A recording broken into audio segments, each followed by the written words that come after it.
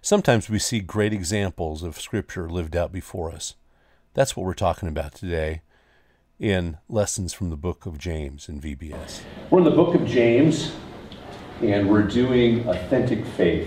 Today the title is a little different, Lessons from James in VBS. And you may think this is a cheat. It's a little strange for me, but the more I prayed about this, the more I kept feeling like I should share with you some lessons that I saw. Some of you saw them yourselves, others, many of you weren't here, but I hope that you can learn from them. So this is more praise, more exegesis, and a little more application, looking at some life things that happen. I hope you can appreciate it. We will be in the book of James, chapter 1, so if you want to go there, I would encourage you to follow along and call me out if there's something that you think I'm too far off base on.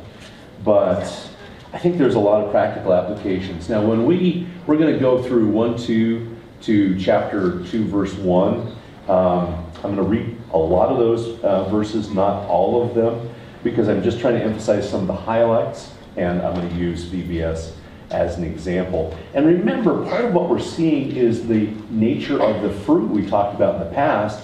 Galatians 5, if you want to cross-reference, Galatians 5 says, here's what it looks like when the Holy Spirit is at work in life. Here's what it looks like when the flesh is at work. And those are dramatically different things. Remember, love, joy, peace, long-suffering, gentleness, goodness, faith. That's what you see when the Holy Spirit's at work.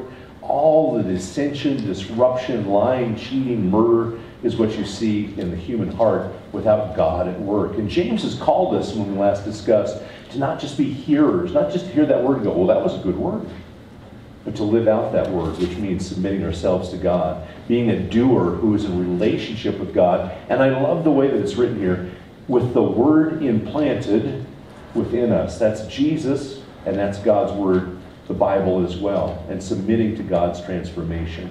A doer seeks to follow that example, follow Jesus, who was all that we just talked about with the kids, in terms of sent by God to show his love for us and to make a way that we can be in relationship with him. But the Holy Spirit's at work transforming us. The Bible is there to help in that process. And I can tell you that I saw an abundance of the fruits of the Spirit at VBS, and the kids did too. Because where the kids were loved and the truth was shared, the kids responded. One of the things that we saw this week, that in the time since 2019, since I've been involved with VBS here, we have not seen, is we saw more boys come each day. And I think that's in part because it wasn't just all about the rules, and it wasn't all about being polite. Yeah, we tried to get them to play well with each other, that's fine, and they did pretty well. But it was about showing them the love of God in a meaningful way, having some fun, telling them the truth, and seeing guys especially do it. Ladies, some of you know mother death in your kids, right? And with kids who, many of them around here have little contact with a biological dad or a foster dad, and so those are really important too. And that part of that affects how we see God, right? And so when God's at work, it's love in one form or another that we see at work. The kids really responded, but we saw more girls too. What we started the week with and what we ended with, it just kept growing, and that was exciting. Now, as we start reading, there's the introduction with James, and then in verse 1, chapter 1, verse 2, that one of the most challenging things in Scripture, count it all joy, my brothers and sisters, by the way, when you meet trials of various kinds, for you know that the testing of your faith produces steadfastness. How do I have joy in trials? Well, remember we talked about it. It's not happiness. It's joy that comes from knowing that God is at work, what God has done, that God loves us, and so much more, than we have a hope in him. That's how we can have joy even when things are unpleasant. Now, here is some of the normal chaos in games, right? And they're having a great time, and you can't see it, but that actually is a form of tag that went along with one of the lessons. And later, I missed it, but pretty soon you're going to see multiple groups have linked arms and they're actually working together. I think it was called cluster tag. It was pretty fun. A lot of times life looks like that to us, right? That chaos that's going on around us, and we don't see the order.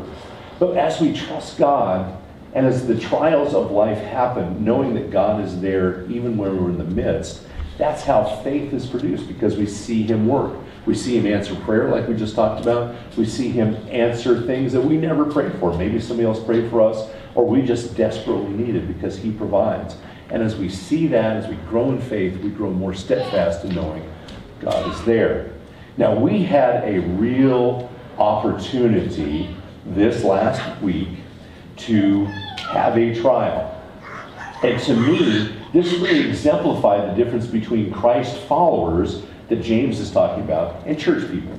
Most of you who have interacted with church people know that they are very good about the rules, and they often play very well. Well, they put on a good show when they're in church, but life in church and life outside of church will look very different, right? But Christ followers look pretty much the same inside and outside. Christ followers they know the rules, but they're much more interested in the relationships and people and where God is working. And you can see the difference when things are going on and when things go wrong. Now, here's the opportunity that we had, and some of you may have had this opportunity. But every day after we did VBS, we did a hot wash. We talked about what went well, what we needed to work on for the next day, and we shared a meal together if people were available. Well, it was a beautiful thing. We did training on Monday, and it was great, and we worked together, and we fixed some things and made it better for the first day of VBS.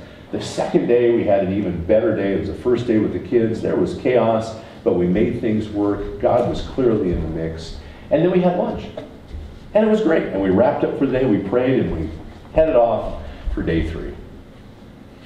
For many of us, day 3 began early in the morning, long before we expected to be up, because, now I'm going to say some words. I hope they don't shake your faith, but 3 words come to mind: food poisoning and diarrhea. Okay? Something in some food that we served affected over half of the staff. And most of us were up most of the night before. And also had to adjust in what we were doing here, so it's kind of tag team leadership to make a quick run for the bathroom. Now, if you've ever had food poisoning, you know how unpleasant that is. And yet, most everybody, when they first showed up, didn't even show signs of it. They were ready to go.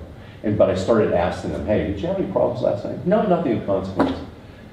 I had a little hard time sleeping. They said, okay, let's be honest. Did you have diarrhea? Okay. And it was, again, over half of our staff was affected. But the kids, I don't think, ever knew, because everybody was there, backstopping each other, making sure we always had 2-person or better control of the kids, because that's part of our child care policy, but also for their benefit and for others. But people had a greater mission. They wanted to love on the kids and share Jesus with them, and they knew they were needed. They knew that they were there for a reason. So many places I've been where you had church people, what we would have gotten is, oh, sorry, can't make it. Sorry. Because they were priority. Now, to be fair, some people, some of our most immune compromised people,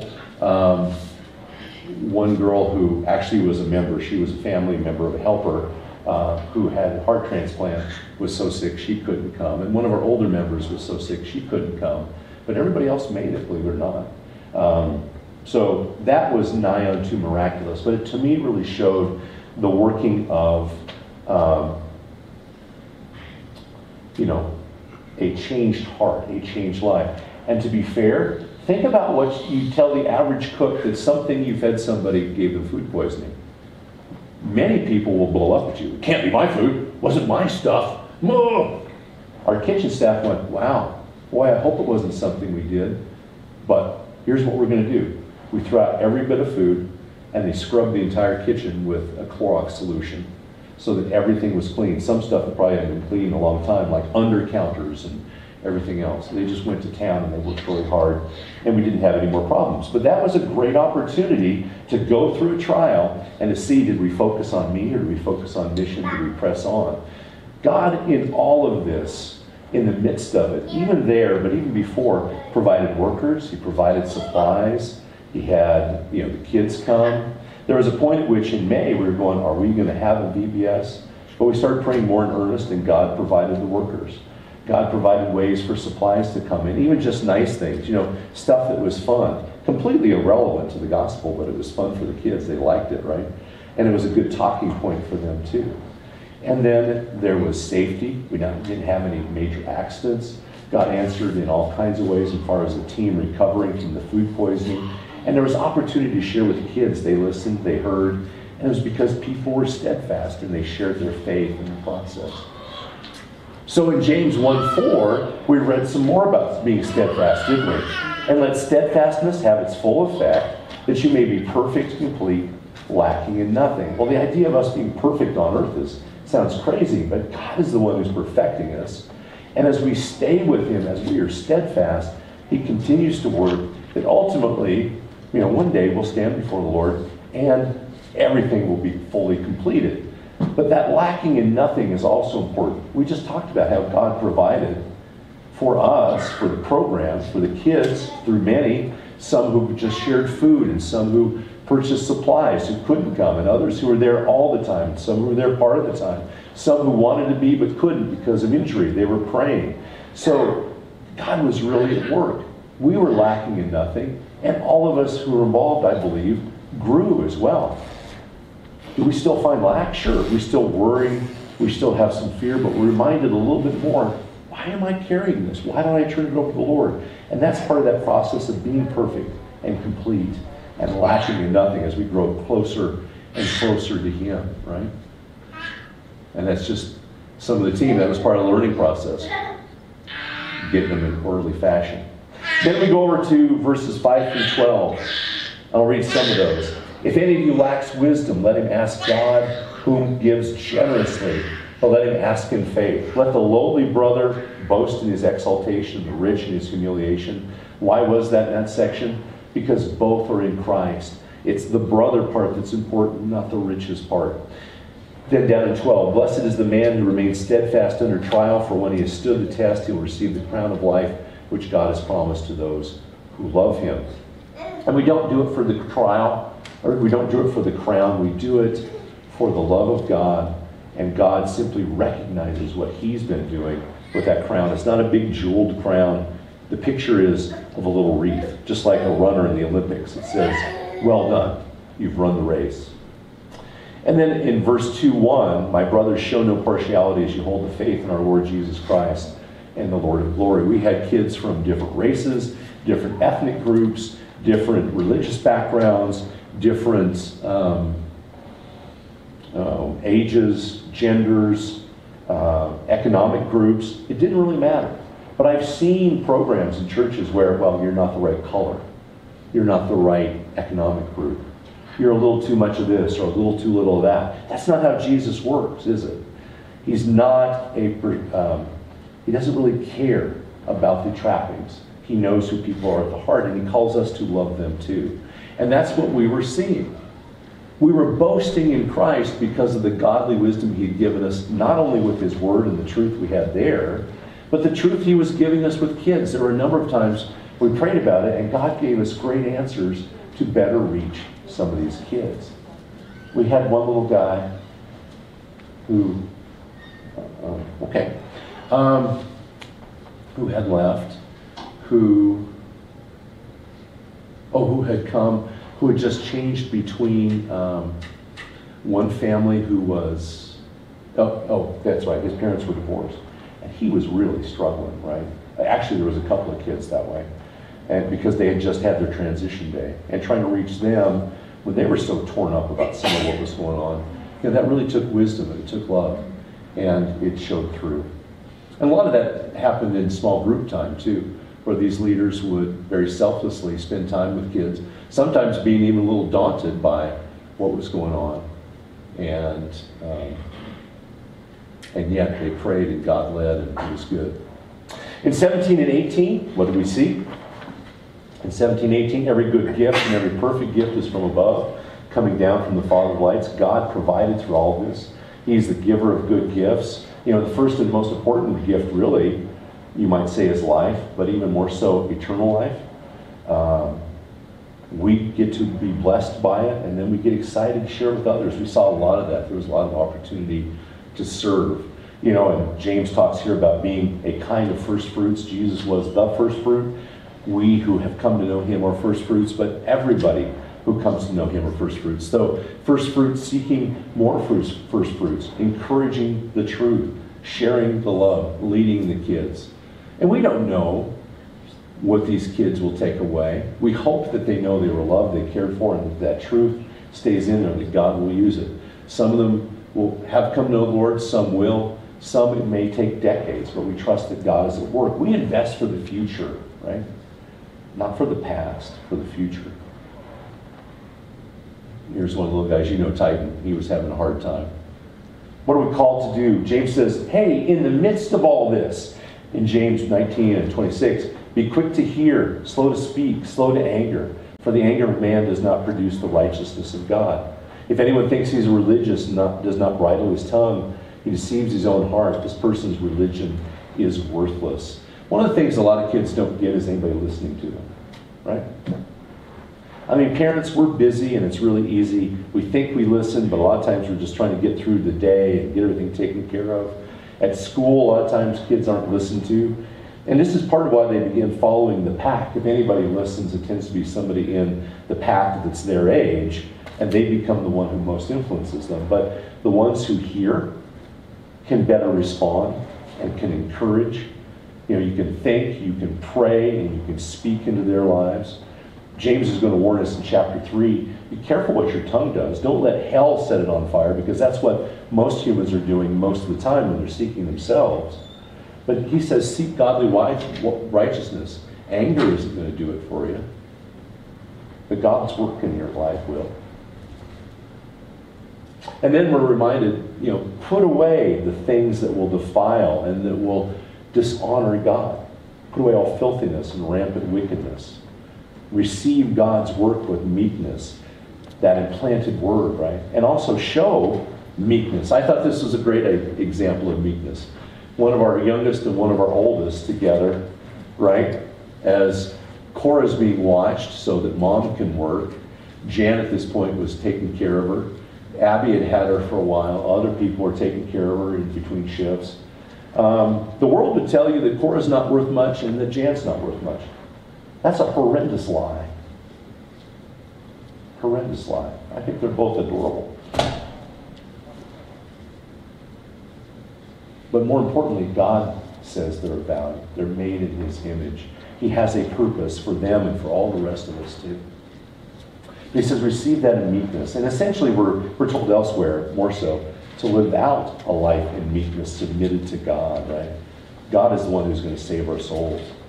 And by the way, it's not being doers that saves us. Being doers reflects, just like Cash was talking about, that relationship of being a friend, of being loved. And you know, then we read also in 27, religion that is pure and undefiled before God the Father is this, to visit orphans and widows in affliction and keep oneself unstained from the world.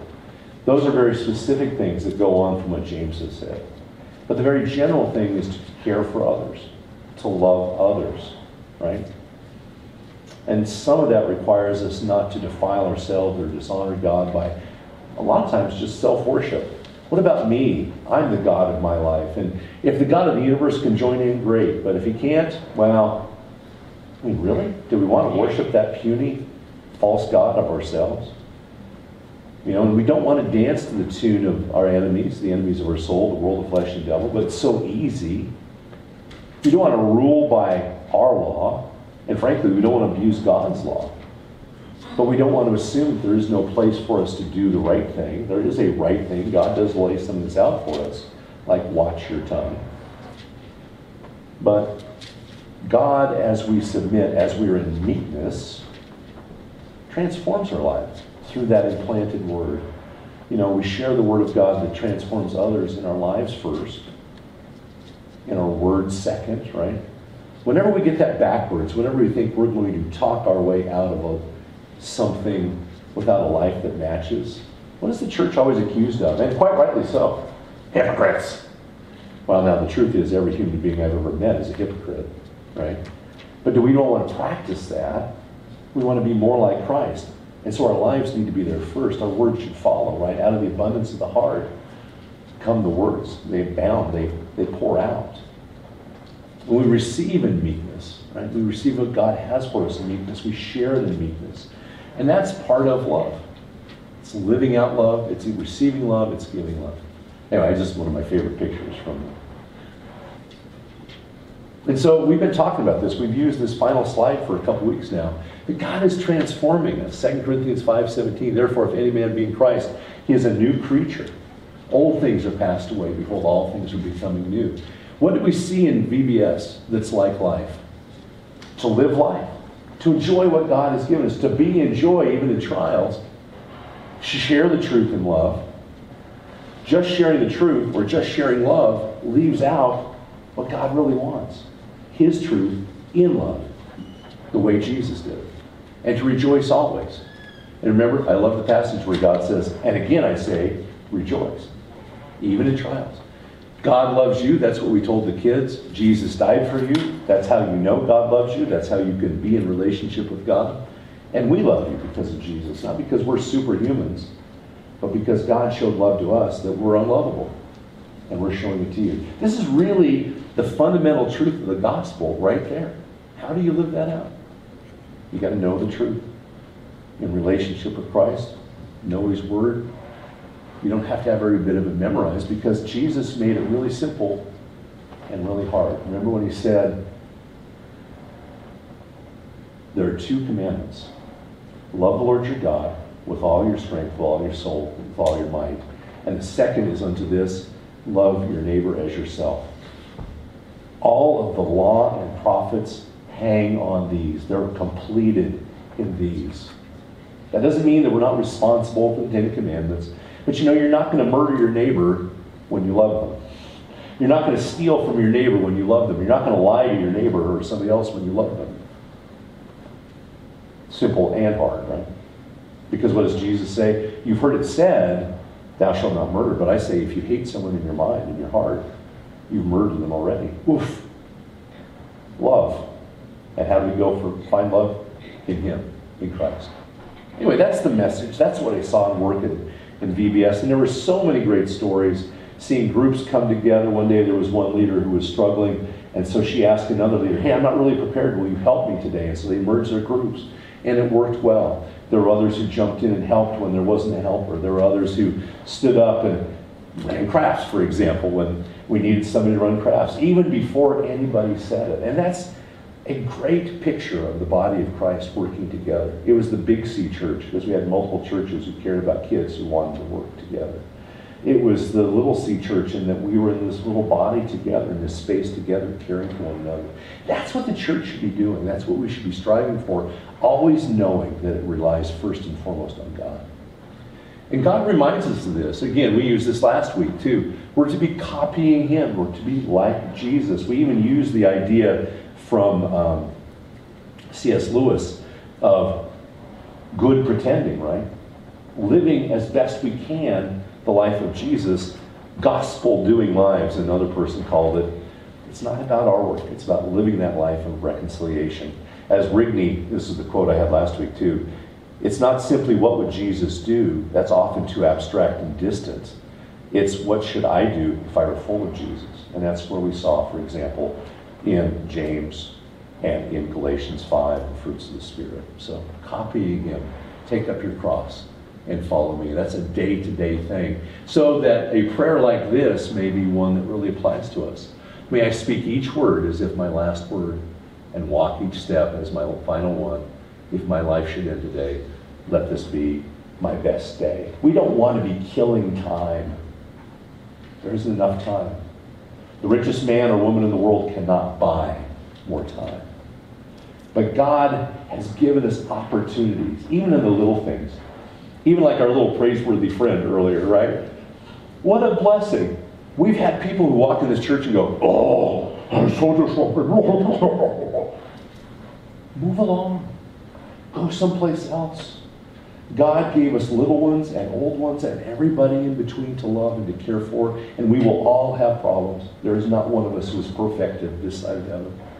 Love those God has given you. And if it means changing their diaper, practically, a lot, or metaphorically, we have that too with adults, as you well know, right? Live the best day. What are you going to do today that makes it the best day? First and foremost thing is to rely upon God and say, God, where do you want me to go today? I really need your help because I'm feeling tired. I'm feeling sick. I'm feeling sore. I'm feeling lost. I'm feeling unloved. Whatever the lies that you're receiving, God is the place to go for the answers. And for the love that you need, first and foremost. It doesn't matter what the world calls us. It doesn't matter what our friends call us, or our ex-friends, or our pseudo-friends, or our family. What does God say? I love you. I care for you. And in case you doubt it, I sent Jesus to show you. I encourage you to hide some of those in your heart and think about them and pray about them. And while we're talking about prayer, let's go ahead and do that. Father, may we indeed learn to grow in you, to rely upon you, to speak each word as if it was our last, each step as if it were our last, that we might take joy and we might see things happen because we're investing in what's valuable. And it doesn't matter how old they are or how young they are or how simple the task. Lord, we can do it in love in a way that honors you. May we do so. We've got so much to learn and so much to grow. But first and foremost, Father, may we grow in an understanding of your love for us and help us to grow in love for each other. So that it's not us we're worshiping on the idol of on the altar of our lives, but in fact it's you. May you work mightily in each life here, Father. May you tear down the lies that have obstructed and hindered, Father, have confused, and may you be exalted. We commit all this to you. May the dross that I added be removed, and may the truth be emphasized by your Spirit. May you be exalted and receive all the glory, we pray in Jesus' name. Amen. As strange as it may seem, God does love us, even when we feel unlovable, even when we feel distant. Even when we're angry with God, God loves us. As long as we're here, we have an opportunity. If you have questions, comments, concerns, prayer requests, contact us here. In the meantime, we're praying for you. Praying God bless you. You pray for us.